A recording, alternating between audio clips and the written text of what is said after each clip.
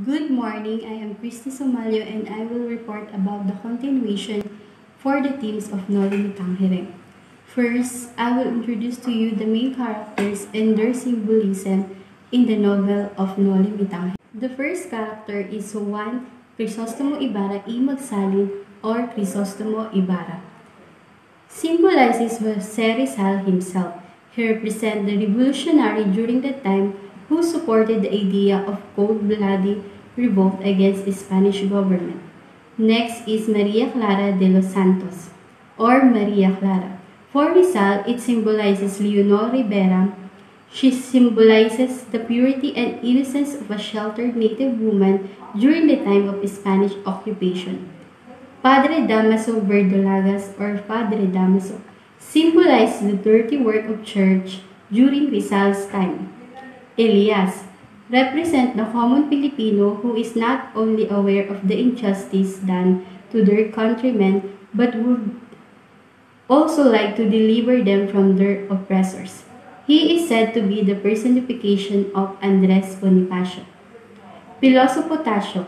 He is the personification of Pasiano Mercado, the oldest brother of Rizal. He symbolizes the learned Filipinos who had once embraced the culture of the Spanish regime. Padre Salve. It has a double meaning, the salvation and salve as salvaje. Symbolizes the lecherous friars of Rizal's time.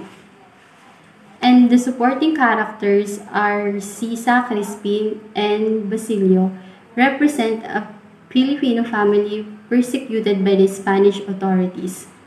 Sisa or Narcisa, native wife, represent the motherland who was suffering as her character had suffered with the loss of her children. Basilio, Sisa's 10-year-old son. He faced the dread of losing his younger brother and the descent of his mother into sanity. Crispin, represent the innocents who have been wrongly accused of the crime they did not commit. In family and honor theme, ipinapakita dito ang pagmamahal ni Ibarra Maria Clara at Elias sa kanyang pamilya. Si Ibarra ang nagtaguyod ng naiwang alaala ng kanyang namatay na ama na si Don Rafael.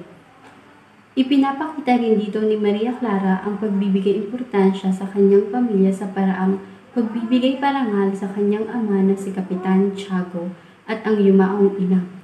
Muntik na siyang magpakasal sa lalaking hindi niya mahal, ayaw niya magkaroon ng gulo at maisiwalat pa ang relasyon ng kanyang ina kay Padre Damaso.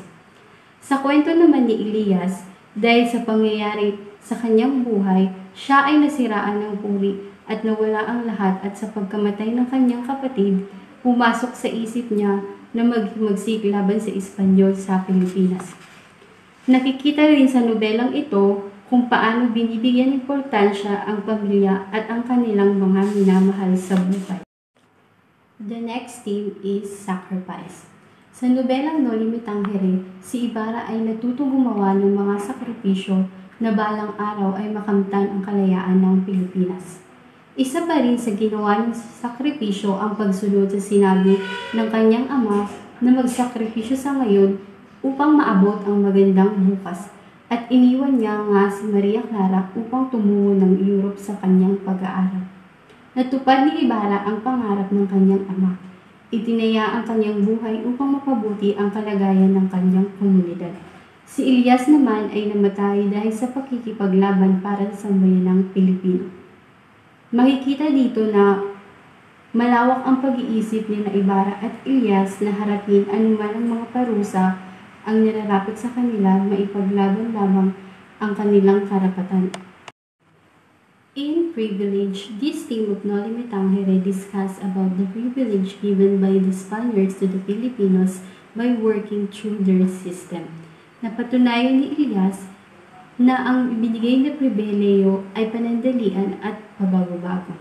Naging isang halimbawa dito ang pagkawala ng kayamanan ni Elias nang mabunyag ni Elias na siya ay anak ng isang mahirap na tao. Katulad na din kay Ibarra na siya ay napagbintangang pinuno ng isang paghihimagsik. Ang kanyang mga kaibigan ay mabilis na pinutol ang ugnayan sa kanya.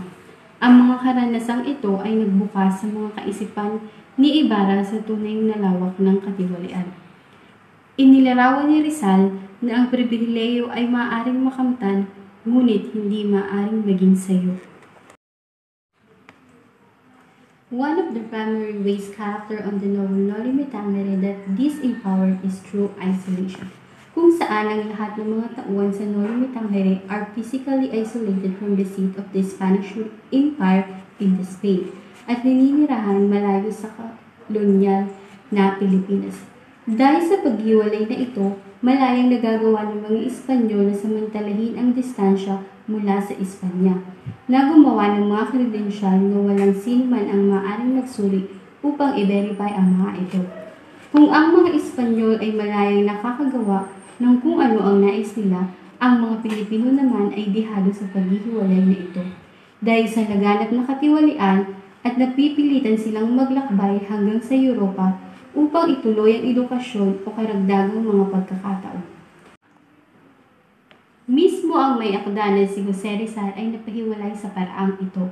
Siya ay nagsulat lamang ng Noli Tangere sa Europa at agad natagpuan ang kanyang sarili na inuusig na nang siya ay bumalik sa Pilipinas.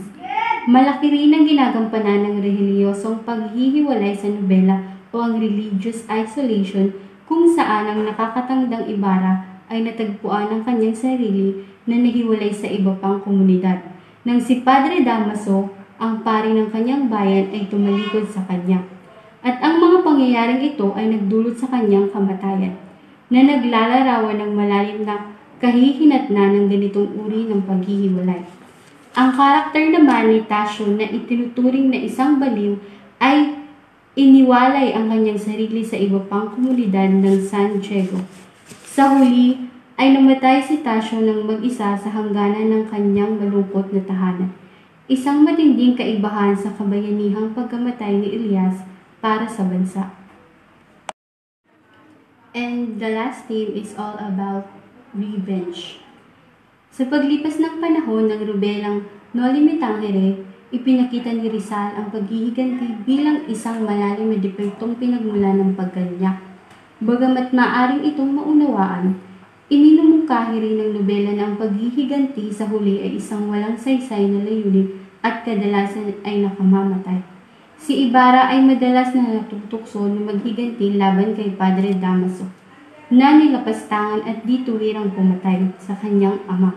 Ngunit sa huli ay nagpasya siyang i-redirect ang lakas na ito tungo sa pakikipaglaban para sa kanyang komunidad. Gaya ng gusto ng kanyang ama, sa katulad na paraan, natukso si Elias na salakayin si Ibarra nang malaman niyang na siya ang inapi ng taong sumira sa buhay ng mga ninuno ni Elias. Ngunit sa huli ay nagpasya din siya na hiyaang lumipas ang labanan at sa halip ay ipaglaban ang hinaharap.